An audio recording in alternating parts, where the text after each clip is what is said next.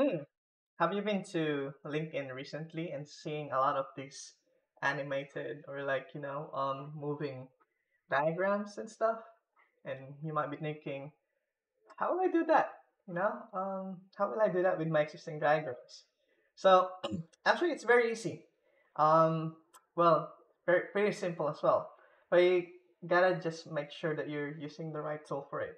So obviously, if you're using PowerPoint, you can just do this through animations and export it as a video, right? However, I found that there's an easier way, and it just so happened that I'm already using this tool in the first place. So welcome to Draw.io. So I've been using Draw.io for a very long time now, more than a decade or so already. Been kind of like my go-to tool when creating diagrams in most of the projects here and there. So I'll give an example, right? So this is um, a diagram that I'm working on at the moment about production readiness using Databricks and Azure, right? And then the diagram is pretty nice already on its own. However, we want to add some spark onto this diagram. It's it's actually pretty simple. So first off, you have to make sure that in your view, you have to turn off um, the grid. Otherwise, when you do this later on, you'll have the grid out there. So make sure you turn that off, and then you also turn off the page view. Otherwise, you'll see the page alignment in there. So make sure just to remove those two. Okay. So here's the secret part. Really, all you gotta do is that you see, go to your style, and then in the property, there's this thing called flow animation, and just click onto that one. And when you click that, there you go. You have a dashed moving thingy happening in there already. See that? All right. So yeah, there you go. Okay, now let's just apply that to all of them.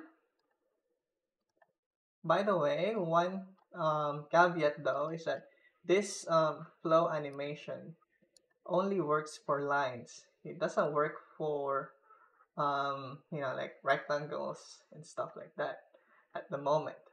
Um, yeah, which is kind of like a bit disappointing, but yeah, that's just how it works at the moment. So there you go. Now you have this thing um, moving. Then if you save that, now question is, how do I create an export of this? Well, let's try to find save as. But the problem is there's no GIF GIF version in here, no video file in here. So how will I do that?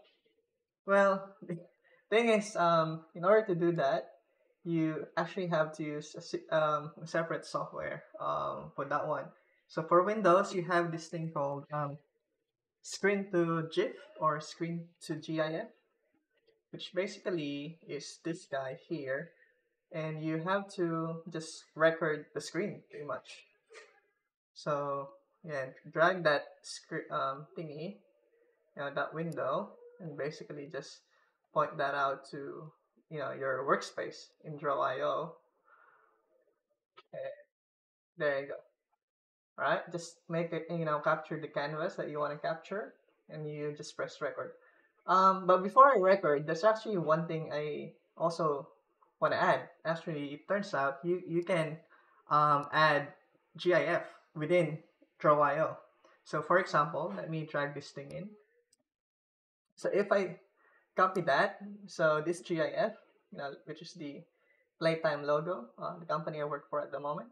So yeah, like that basically is supported by Draw.io. So if you want any other moving stuff besides the diagrams, you can just import them, drag and drop them as all those GIFs or GIF. Now let's start recording. Okay. All right, let's start recording. All right.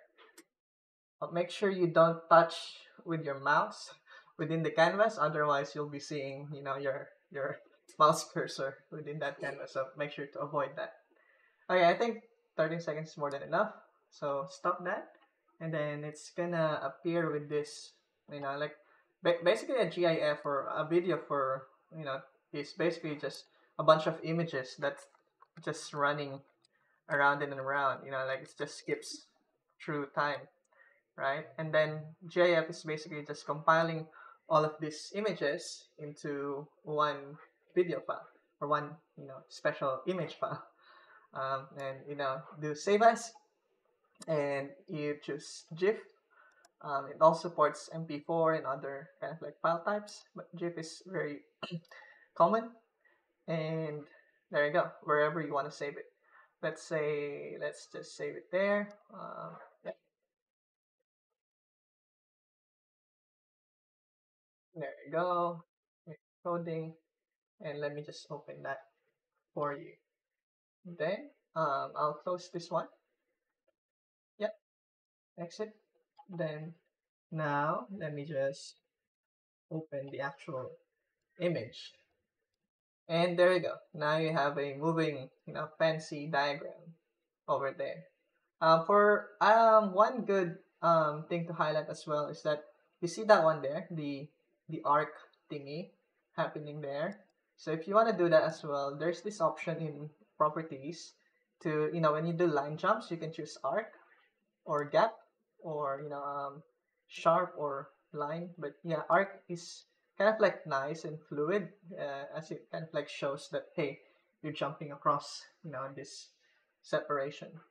So yeah, that's pretty much it. Short video, but yeah, thanks very much for watching. Please like, comment, and subscribe, and let me know what you think. Thank you. Bye.